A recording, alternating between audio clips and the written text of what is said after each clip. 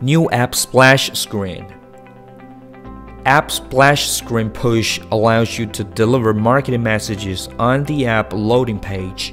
For app splash screen push, you can push content to designated groups only. Ensure that you have purchased the value-added service data profile. Fill in the required information on the new app splash screen push page. Push name, the event name. It helps operators quickly search for the event. The name is invisible to recipients. Select an app. Select the app that you want to push content to. Push target.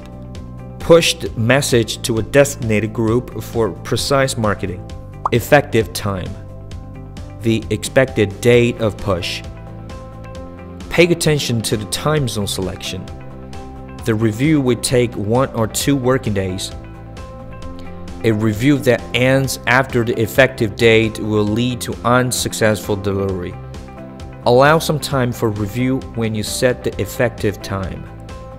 For any questions after the push configuration, submit a service ticket within 3 days. Display time. How long the advertisement will be displayed. We recommend a display time of no more than 10 seconds for optimal user experience. Open way. The jump destination after a user taps the splash screen. The destination can be homepage, smart, mind, and mall if activated. Content. The content to be displayed on the splash screen, which can be still or GIF pictures. To upload a picture, click Add and upload materials that meet the requirements in the set splash screen panel. The content will be displayed according to the languages on users' mobile phones.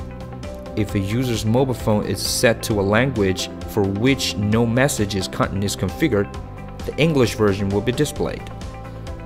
For example, if the system language on the user's mobile phone is set to Spanish and you have not prepared Spanish content, the English version will be displayed. Finally, go through the terms and regulations carefully to ensure compliance of your push. You can save and submit a push for review and release after checking the Choose a Protocol box.